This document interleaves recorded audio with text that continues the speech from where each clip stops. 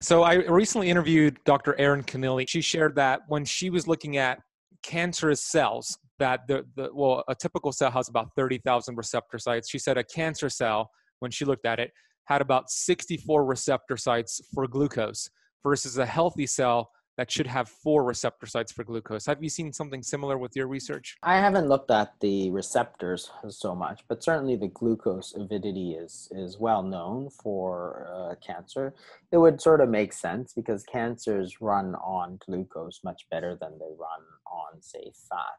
It's not to say that they can't run on fat, they could, but for a cell that's trying to grow, your best strategy is to use sort of any fuel. So that's why there are cells that can run on protein as well. So There are cancer cells that could run on proteins, what you're saying? and fat, yeah. So it's And not. ketones? I don't know about ketones, but on Okay. fat there definitely is. And so some of these cells, for example, are so avidly sort of amino acid avid, you can do the similar sort of thing as you do with the PET scan with certain types of amino acids. So it's not exclusive to glucose, but essentially what it is glucose is the most easily available fuel. It's the one that makes stuff run the easiest. So cancers do very well with glucose compared to, trying to run on fat. I mean, it's like taking a car that runs on gas and giving it gas as opposed to, okay, let's give it diesel. Well, you have to make all these modifications and changes, or let's run it on solar. Well, you can do it, but it takes a lot of work to change it to do that, right? As opposed to, let's just fill it up with some gas, right? It's the same thing for glucose.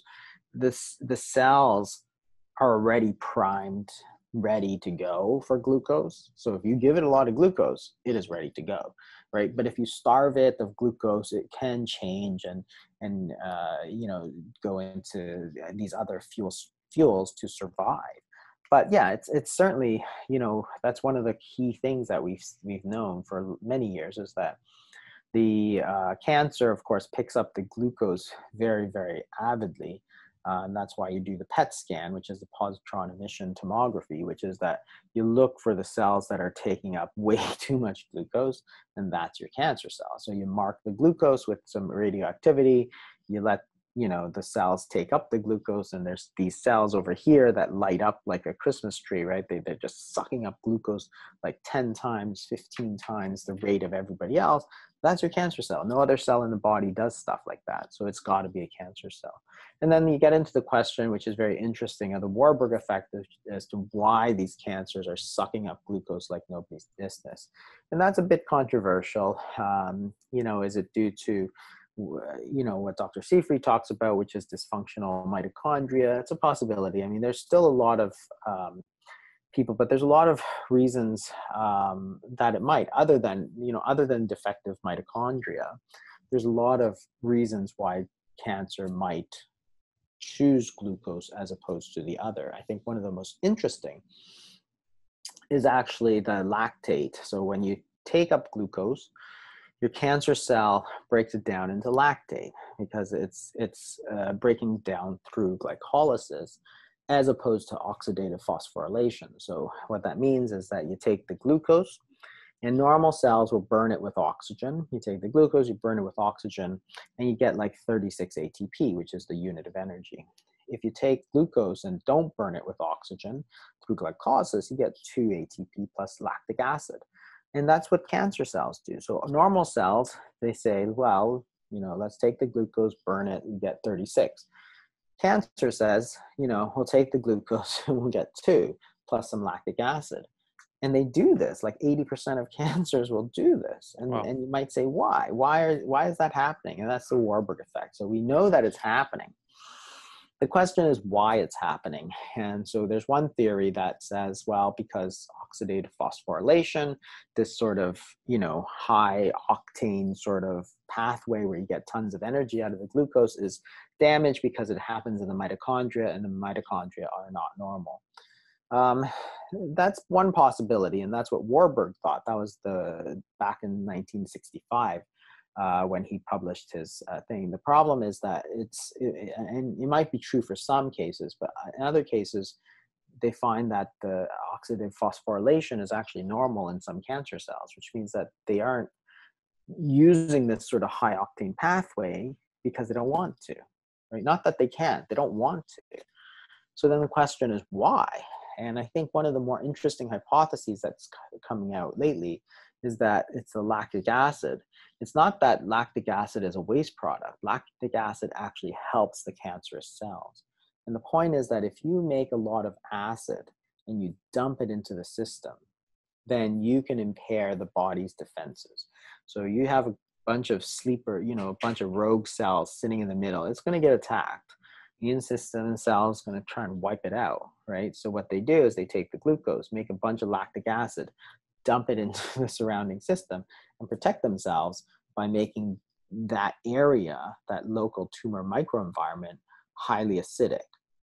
And that's another great hypothesis, and I think that there is some experimental evidence to say that's true. Like, and that would explain why cancers are using the Warburg effect. It's not some mistake. It's not just a mistake by the cancer, because the thing is that cancer survives everything, right? Everything we can throw at it survives everything. None of this is by mistake.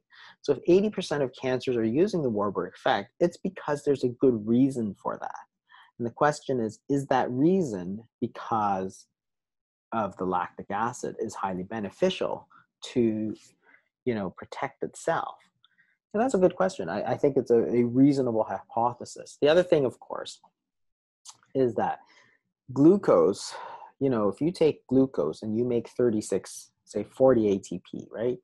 Well, you can do the same thing with, so if you have one glucose, you get, say, 40 ATP, just for easy numbers, with oxidative phosphorylation. Say you take 10 glucose or 20 glucose and make 40 ATP. You still got 40 ATP at the end, right? The difference is that you take 10 or 20 times more glucose to do it, which is only an advantage when glucose is a scarce commodity, Right. right? So in a condition where you have glucose everywhere, like type 2 diabetes, well, that higher sort of efficiency, one glucose equals 36 ATP, is not an advantage if there's like 10 million glucose sitting in your backyard, right? It's simply not an advantage, because everybody says, wow, it's so much of an advantage because you get so much more ATP. Like, who cares? If you have 10 million glucose in your backyard and I need to take 20 of them, who cares, right? I don't care if it's a highly inefficient process. I have tons of feedstock, right? I have tons of stuff coming in. So therefore, in a situation like we have today, where you're talking about people who are overweight, obese, hyperinsulinemic, type 2 diabetes, lots and lots of glucose, lots and lots of insulin, hey, there's no advantage to oxidative phosphorylation.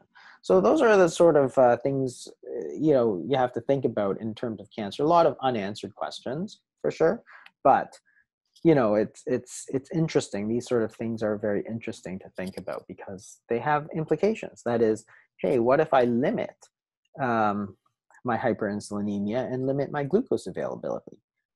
That's going to be good for cancer if that's the case, because the cancer loves this stuff. So therefore, I can do it. And you can do it with nutrition, not some type of drug. Right now, the nutrition by itself may not be enough once you have a cancer. But before you develop the cancer, it may be enough to tip the balance towards not getting that cancer, right? So it's, that's why it's important to know, to understand cancer a little bit.